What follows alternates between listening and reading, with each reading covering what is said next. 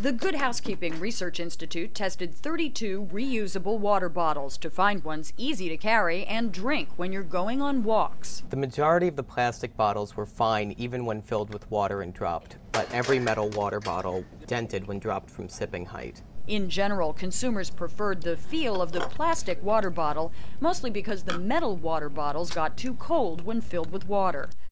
Nalgene's 24-ounce on-the-go plastic bottle scored top points for its flip-top cap and measurement markers, which let you track your water intake.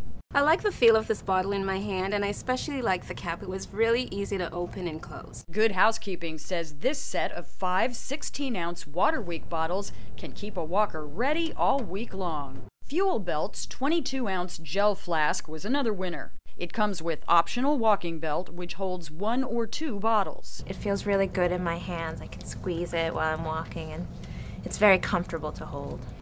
I'm Terry Anzer for Good Housekeeping Reports.